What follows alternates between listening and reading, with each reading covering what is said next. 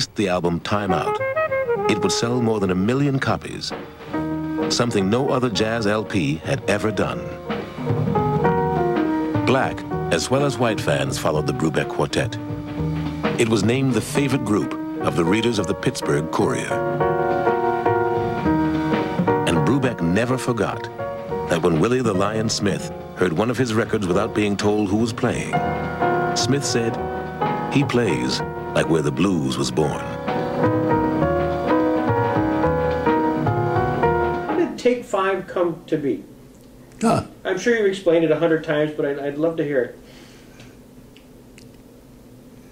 2 nights ago, I was eating at Bobby Militello's new restaurant. And in the table right behind me was a woman that's a horsewoman. And she said, she showed me a picture of her horse that had just won something. She said, 10 years ago, you told me that you got your rhythms from horses. And she said, I understand that completely. And we started talking about Take 5 with a horse.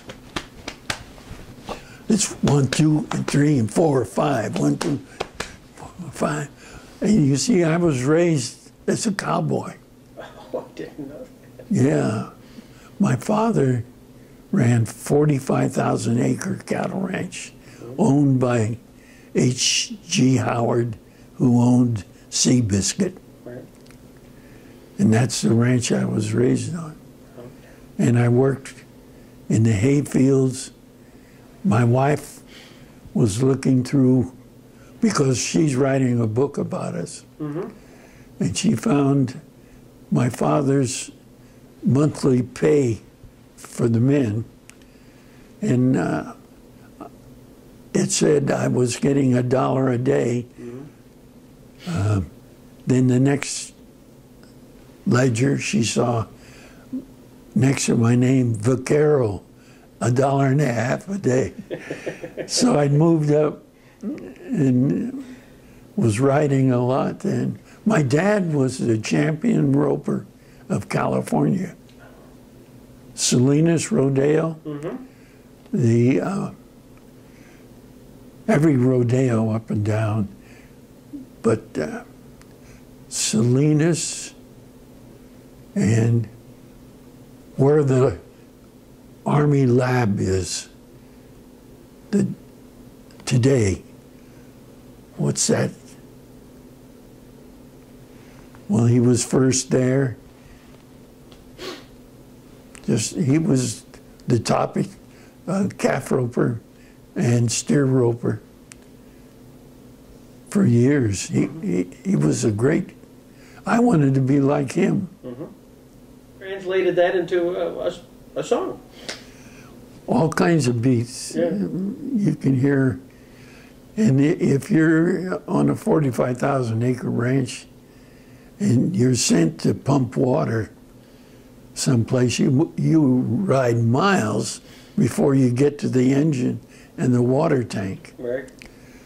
And often my dad would send me, and the engine often influenced me too. I would lie down under the tank because it's so hot in the summer on a 2x12, and the vibration from that single stroke motor, and I would get rhythms from that too, because it's never the same. Right.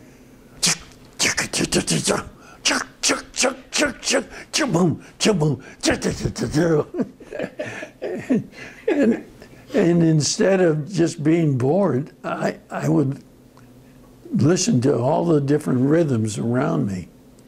But the gasoline motor was one source. The horse was definitely a source, because you put another rhythm against the horse's beat, gait, against the gait of the horse. And you're there for hours. Yeah. What are you going to do? Well, I made up a lot of music on horseback. And my mother was a great musician, Okay. so I had both going on. Oh, this is terrific. Well, to Dave Brubeck, I can only say thank you. Well, thank you.